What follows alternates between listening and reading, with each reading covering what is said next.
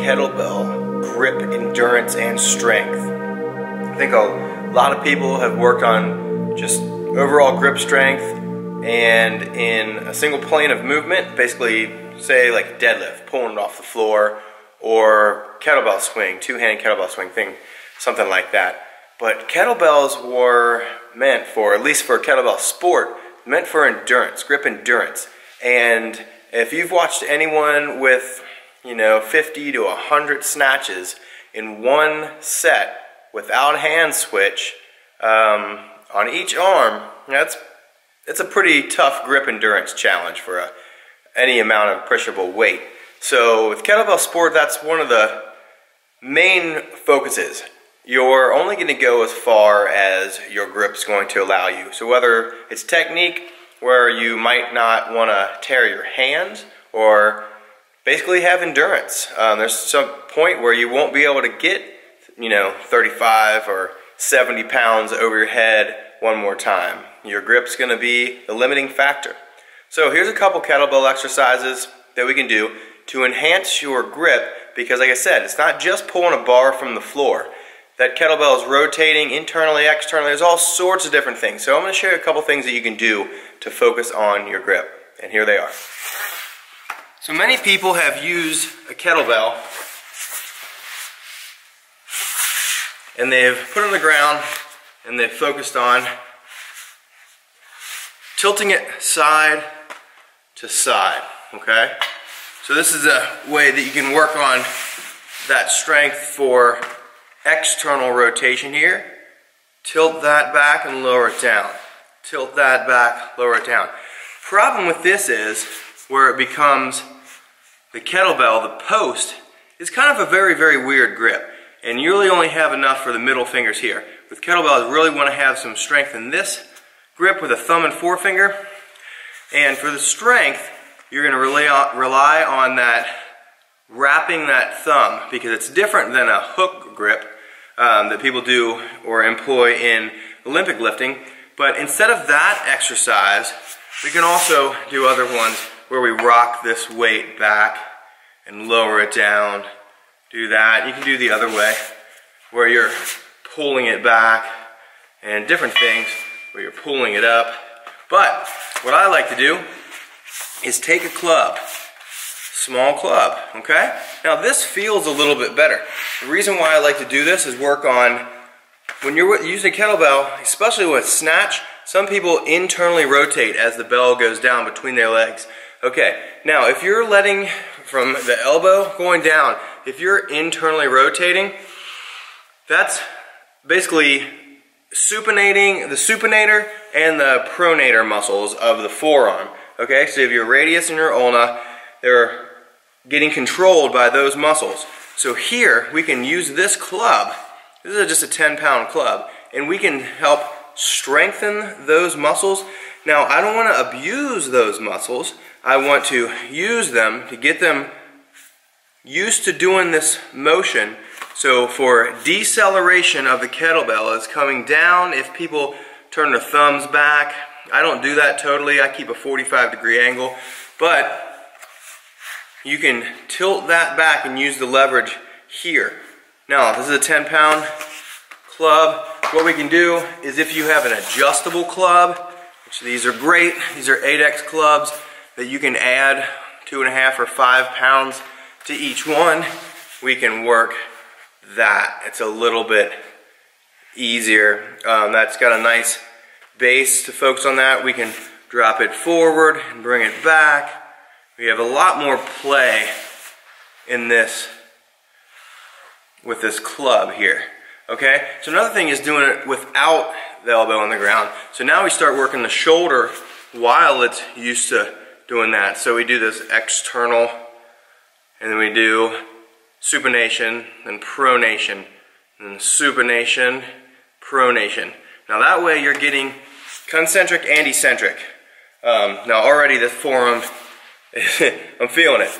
Okay, so there's another thing that we can work on doing grip strength. What I like to do is, in different positions, you can work this above the head, kind of overhead, flexion and extension of the wrist. We can do that. We can work on having larger grips, you know, stuff like this. You can use fat grips. We can work on focusing on the wrist and the strength of the fingers. So kettlebell sport, if you know, the grip itself, we're not trying to crush this like I see a lot of people that grab a kettlebell like this. What happens is that's going to tear your hands if you're grabbing right here.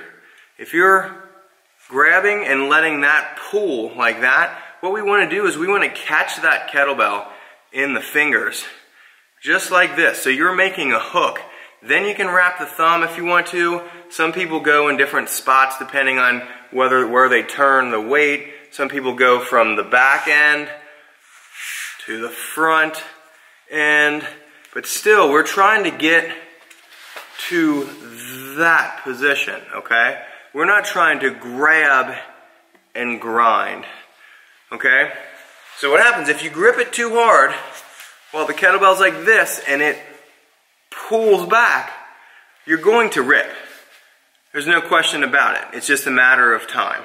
Okay, so now, what I like to do is focus on, a lot of people have a hard time catching it like this, okay? Catching it with the fingers.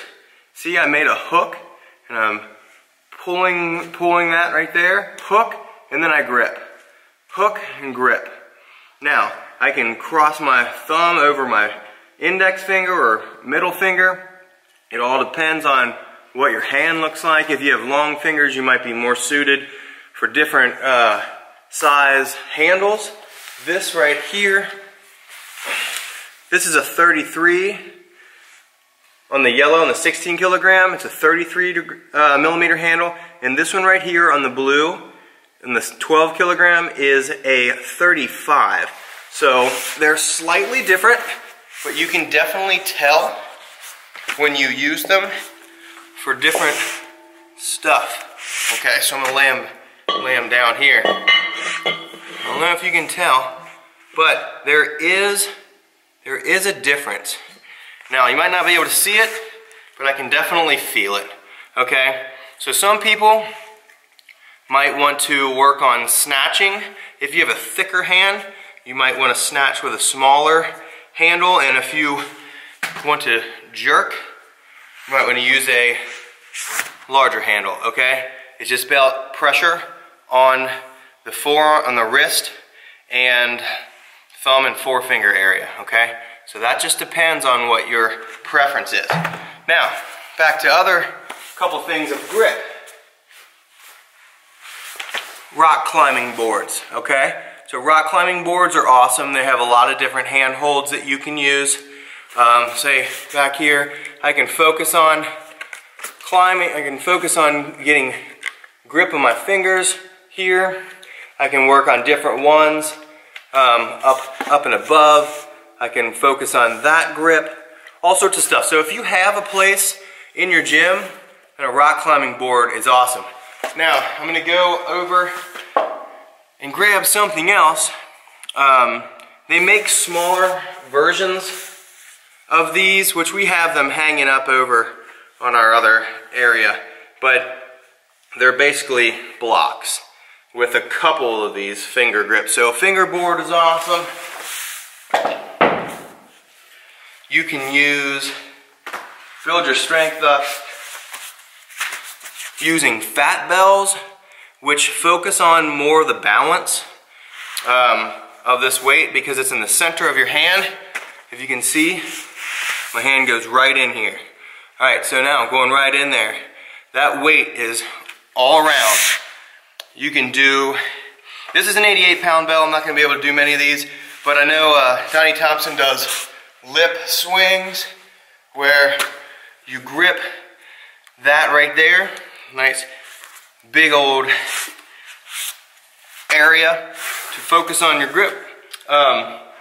You can have these and you can focus on 360.